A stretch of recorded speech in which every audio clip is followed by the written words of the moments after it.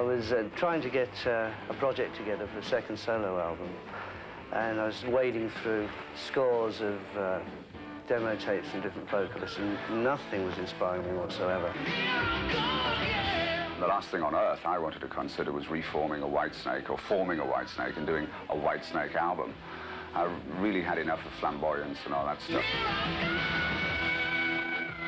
I'm curious about how open-minded people are going to be about this, because there's going to be a lot of preconceptions, of course, because of who Jimmy is. It is rather curious that Jimmy Page, the architect of Led Zeppelin's influential sound, is now working with David Coverdale, whose 1980s band Whitesnake was so often accused of copying Led Zepp, even by ex-Zepp frontman Robert Plant. If Whitesnake or somebody nick a couple of riffs and the drummer actually learns how to play the bass drum properly for a bit, and they actually get it together for a couple of tracks, then look what happens.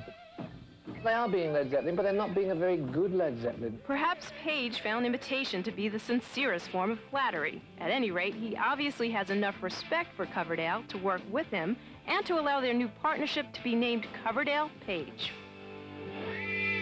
It was proposed via a little chain through my manager. Why not get together with David? We've worked together almost 2 years now behind closed doors or whatever. Not on a concentrated basis, but without any kind of question mark of personality clash or whatever.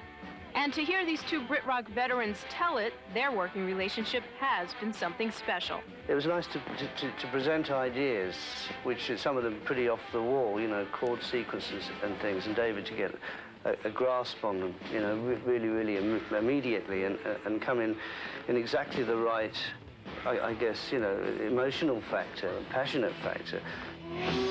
Don't forget gymnast. Yeah, he's okay, vocal gymnast. He's a vocal gymnast. I didn't want to go for notes that only dogs can hear. I had no choice with him.